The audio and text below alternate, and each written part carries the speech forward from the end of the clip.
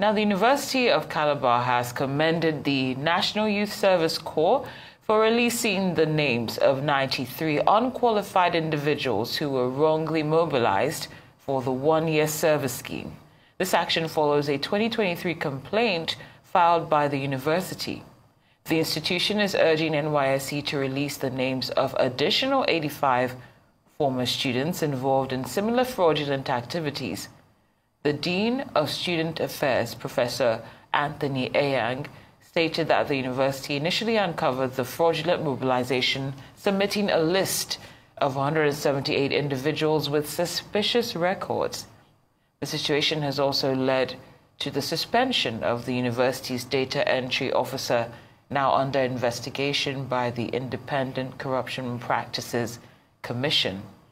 Ayang emphasized that ongoing investigations should not overshadow the administration's efforts in advancing the university's overall efficiency. It should be noted that it was the university management that exposed this criminal act and brought it to the attention of NYSC and other organizations, and not the other way around. In September 2023, internal sources brought to our attention that a certain individual who had not graduated was on national service, purportedly from our institution. We quickly launched an investigation which confirmed the allegation and revealed 10 more cases of infiltration of the NYSC portal. Arising from this report, we wrote on the 4th of October 2023 to NYSC, appealing that those 11 persons involved be apprehended and prosecuted.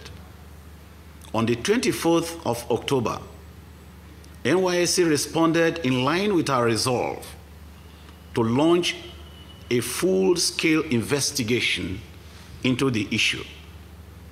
On the 31st of that month, October, the university wrote to ICPC, Uyo Resident Office, inviting the agency to wade into the matter.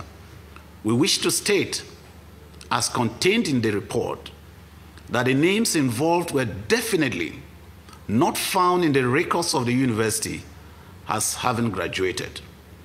The records include Senate-approved results, summary lists for printing of certificates, and master lists in NYSC format for upload, all presented by respective departments.